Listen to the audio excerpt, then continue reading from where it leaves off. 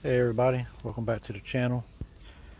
Today we're talking about the Hudson Float Valve, what it is and why you need one starting your pressure washing business.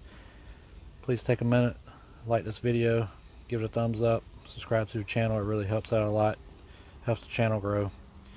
And let's get to it. So the Hudson Float Valve is this right here. This one's mounted on a 135 gallon tank. And basically you put a hose on it here to hook your incoming water from your customer's spigot, and it lets water go into your tank. If the tank gets too full, it's a float valve. It stops, keeps water from going in, keeps your tank from overflowing. Here it is outside of the tank. Hudson Float Valve. So 1 inch. And what you got is the fitting that we saw outside the tank. You got a bulkhead here that seals to the tank, your fittings that go down to the valve itself. And basically the way this works, your water comes in here from your spigot, comes out here, goes into your tank.